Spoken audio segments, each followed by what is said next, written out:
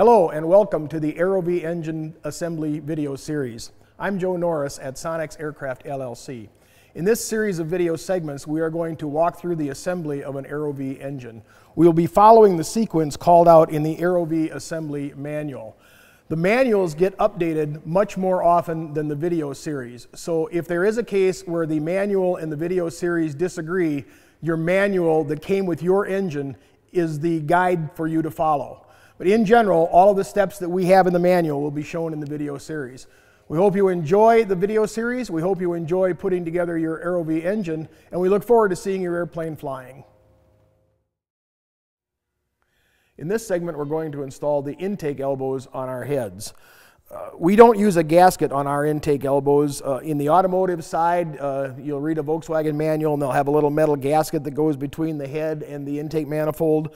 With our proprietary intake elbows, we don't use a gasket. We just use some sealer. What we use typically is the high temp RTV red sealer, and we make our own gasket with the sealer.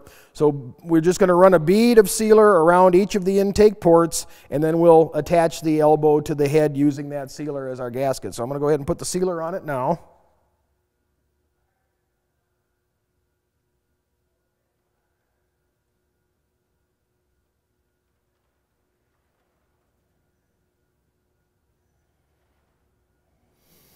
All right, now that we have our bead of sealer on our intake elbow, we can position it on the head, slide it down, make contact. Now some of the heads will have these studs like this to attach the elbow, and some will have cap screws that thread down into the head instead of the studs. In either case, the same installation process. It'll be a 13 millimeter socket that you'll use on the fasteners in either case. And basically you're just going to snug them down until you see a good squeeze out between the head and the intake elbow of your sealer. Get that started on there.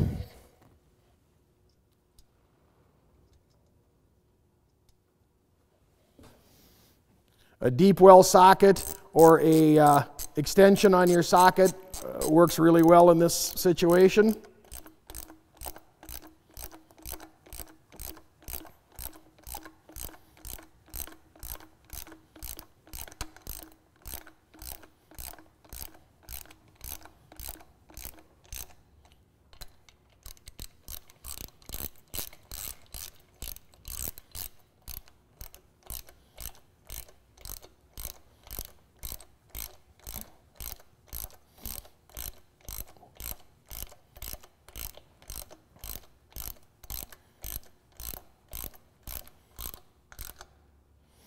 Snug them down, and you just notice just a very slight little bit of squeeze out along the edge, and you've got it all set.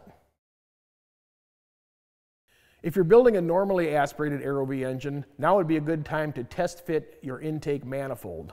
The intake manifold is attached to the intake elbows by means of these silicone sleeves.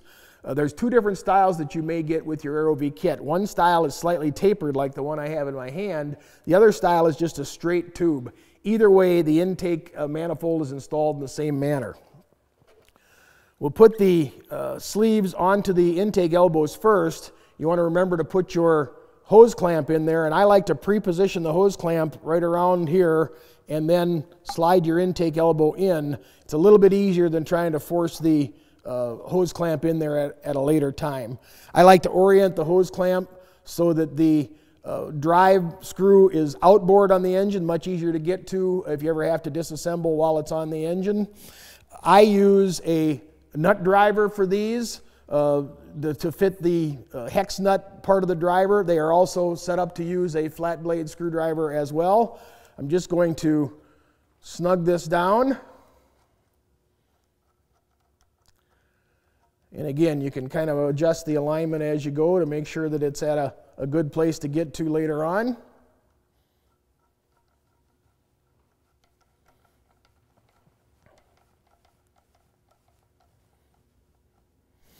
After you get these snugged down, you can trim the ends of these hose clamps off so there's not a sharp edge sticking out there to cut yourself on later. What I'll also do is take a needle nose pliers and trim them and then bend the end down so that it kind of rounds it off and it leaves that sharp edge real close to the intake manifold so you don't have a sharp edge there to cut yourself later during your servicing. We'll install the other clamp on the other side.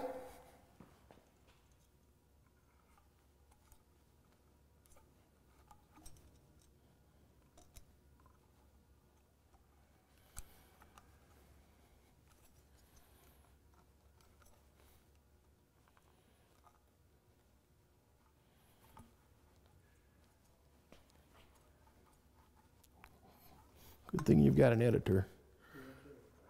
Why is it? Oh, there it goes.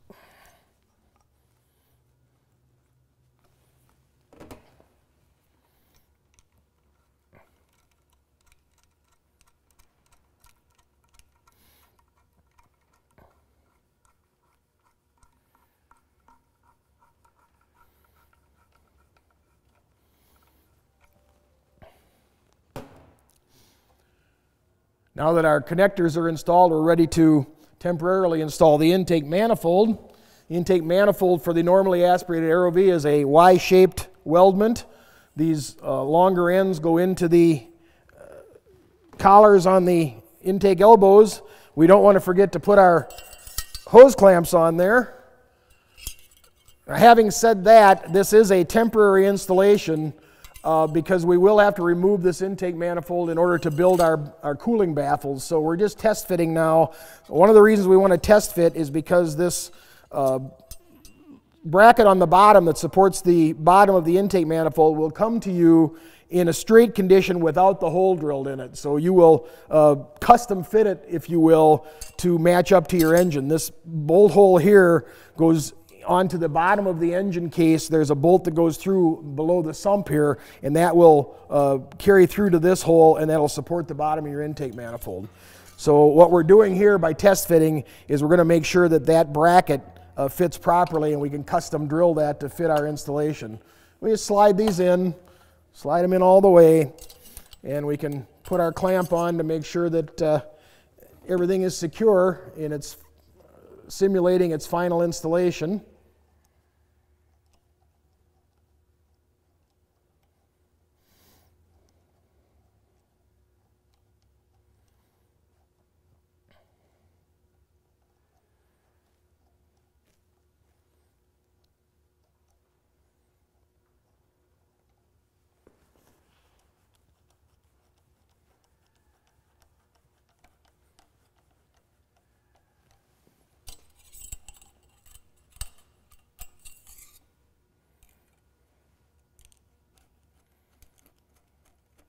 And again, you can trim these off after you finish installing them to make sure that you don't have a long tang with a sharp edge on it to cut yourself with later on.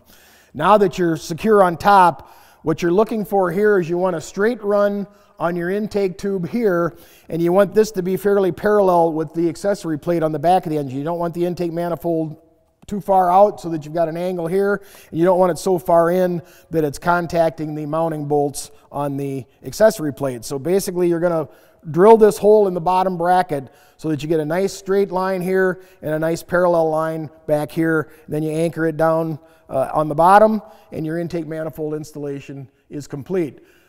You can remove this then, and it'll be installed permanently after the engine is installed on the airframe.